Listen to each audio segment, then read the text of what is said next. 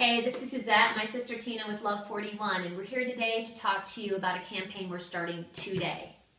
Hey guys, about a year and a half ago, I was over in Rwanda on one of my many trips, and I was walking through the Women's Center, which is a vocational school for women. They get to come there and to learn a trade. These are women that are, some of them are HIV positive, some of them have severe cases of at-home abuse, and but they actually get to come and make a better life for themselves and for their family here, and that's something Africa New Life is doing.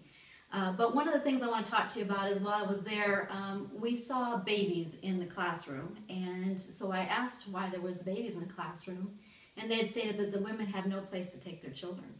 So some of them, if they're infants, they bring them with them to nurse them, but some just leave them at home.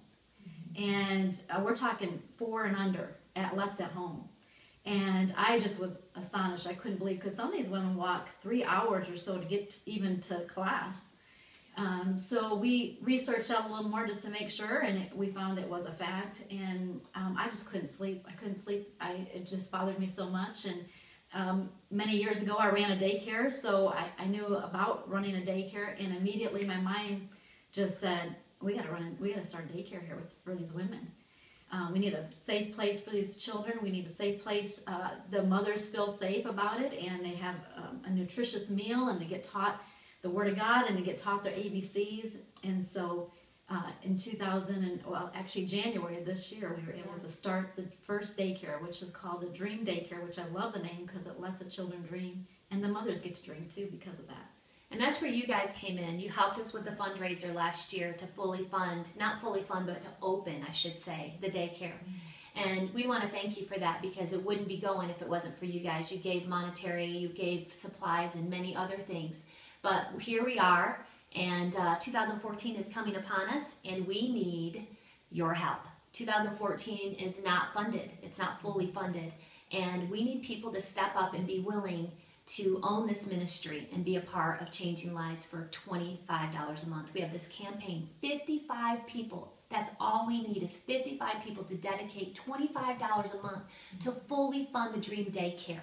These kids were coming in malnourished and skinny and very underweight. They're flourishing. They're doing fantastic. Even the mothers said they're examples in their little villages because they're so well behaved and they're smart. And I mean, they get bathed, they get food, and they're getting educated, and they're hearing about God. So can you give up a pedicure once a month? Can you give up Starbucks once a week for $25 a month? It's a tax deduction. It's totally a tax write-off for you. And we need 55 people to own this. And we want to do something special for you 55 people. Beyond, we want to give you a free Love 41 t-shirt. But there's some other cool surprises I have when I go next month. I want to send you a little something in addition to that, just to show you what you're doing and how you're providing for these people and these women. And we just want to thank you, but the campaign starts today. Need 55 of you. We only have 12 days. It ends on the 27th of this month.